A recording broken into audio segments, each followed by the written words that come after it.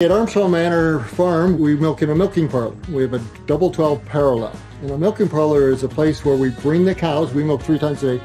We bring them from the area where they eat, rest, and lie down and socialize. We bring them to this area, and it's usually 45 minutes away from that area, so we get them milked. And so they're milked here.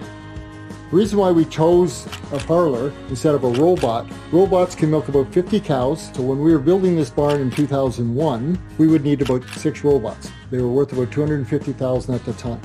The cost of our parlor was about the cost of 1 robot. So, being good Scottish background, that makes sense. However, the other advantage with a robot, and people are putting more robots, is because they can't get help to work on the farm. We need employees and people to actually milk the cows here.